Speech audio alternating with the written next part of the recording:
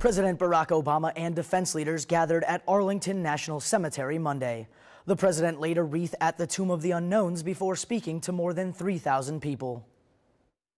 Today, in small towns across America, in cemeteries throughout our country and around the world, and here on these solemn hillsides, the families of our fallen share stories of the lives they led. Our hearts ache in their absence. He continued to say our hearts are also full because of the legacy they leave behind, their families. The president closed by saying that Memorial Day is a day to rededicate ourselves to all who wear America's uniform. From the Defense Media Activity, I'm Petty Officer Tony Rosa.